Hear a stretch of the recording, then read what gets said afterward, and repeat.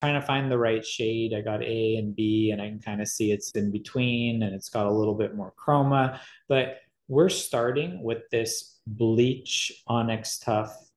Doesn't, and then we want to adjust the Pontic. So I have my ridge now. And if I have my Pontic on, you can look through the internal surface and you can see that it's protruding through. So again, I'm using the edit mode, but one very important thing that kind of went fast is I locked the maxilla layer. So I right clicked on that layer on the left and I pressed lock so that I wouldn't be editing my maxilla model. I'm only editing this Pontic. So you see that little lock symbol. And now I can use the add, the remove, the smooth to create this. And again, I can turn that maxilla base back on to look, but I'm hoping or looking for no intersection. Okay. And again, remember that is a estimate of the position, and you can always either decide to leave some space, which is also fine. But I usually coordinate this with my periodontist and ask them, is it okay if you make the adjustment chair side, or how do you want to do this? And we go with that, and just good communication is key. So right now I'm doing it based on my estimation, which was conservative, and we go from there. So now we have our Pontic and we have a model that we can 3D print. The only thing that is left, which I like, is to add a retentive groove or a retention groove. You can cut this in yourself, but it's actually super easy and very convenient to digitally design this. So what I do is go again to edit mode. And then I'm going to use the selection here with the points, and I'm going to come right across. But with this tool, it goes all the way through. Okay. I like it because I can make a straight line, but now I'm removing using the brush. So I put the removal on and I'm using the brush to kind of take away the parts I don't want. And I'm going to press OK. And we just duplicated that area. Okay. So I duplicated that area, and now I want to offset that area. I want to go ahead and lift this away, give or take between 0.2 to 0.5 millimeters, so that it, see that blue area? I offset it from the tooth so it sticks out a little bit. And then if you take a look at this, you have this area, and now what you want to do is also thicken that. So you offset it, and now I'm going to thicken it. This thickness is going to define how much it cuts into the tooth. You'll see in a sec. So I just made it, what, 1 millimeter thicker.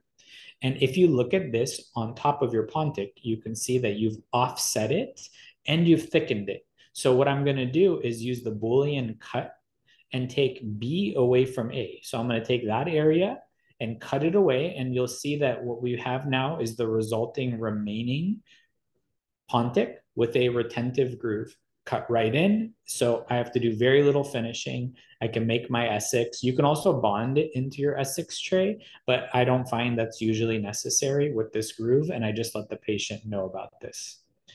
Good time to rename things because you have all these layers. And when you want to go to 3D print these, you want to be able to have some clear communication with your staff, or in your case, just to be not disoriented when you're looking at all these layers. So I named it number 9 final Pontic with retention groove. 3D printing this is pretty straightforward. So we're going to, so here we're looking at our file viewer view of this scan. And you can see under the design tab over here on the left, we have all those different layers. And this one was named different because I had done this previously, but you're going to basically pick whichever one you want. So this one's final number 9 Pontic. I want to export it as an STL file. So I just select that one, and when I press export, we have the file, and then it's ready to print. When I want to print this, I'm going to use Onyx Tough from Sprint Ray. It's a really nice material for these things. It's the bleach shade, but it's actually pretty nice for a wide range of shades with stain and glaze, and I'll show you that in a moment.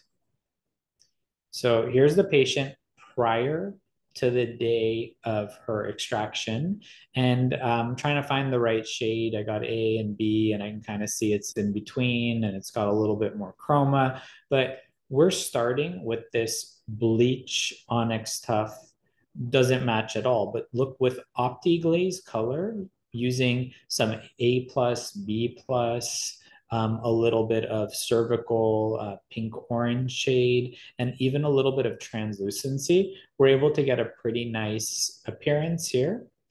And then I fix this onto that extraction model using sticky wax and make an Essex, give it to my periodontist, and it's ready for the day of surgery. And unfortunately, I didn't get a great photo of this afterwards because we quickly transitioned to the next appliance. She only had to wear this for 3 weeks. And in that time, I didn't see her. And by the time she came, she forgot to bring it with her. So I missed out on a good photo.